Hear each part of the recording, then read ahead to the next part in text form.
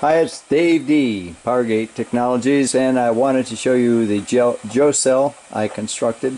And I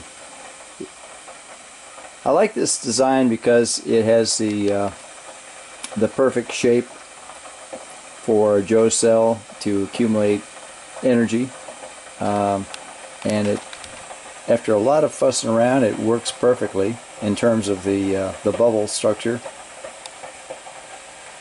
This began making bubbles like this within about 90 seconds of starting this. Now, I had run it before and there were some problems, and so I filtered the water and reused it, and so this water has already been charged, so that's why it took such a short period of time.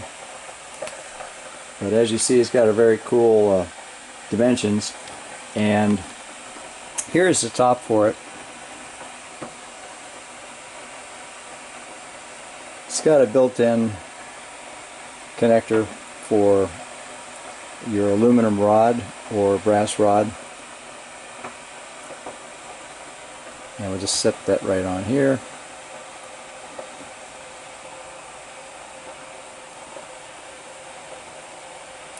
And it makes a really nifty press fit. Now, I have some electrically conductive sealant that I can put around there when this thing is ready to install, but for right now that's perfectly adequate. It makes a nice press fitment, and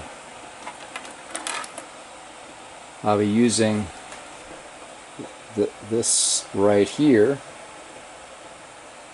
as you can see, to connect to the manifold car.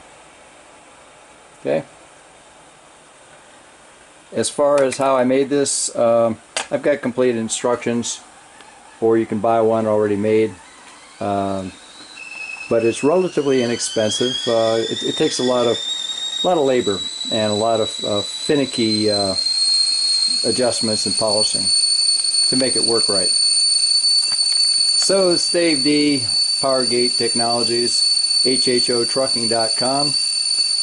Give me a call if you're interested. 207-837-9869. Dave D, over and out.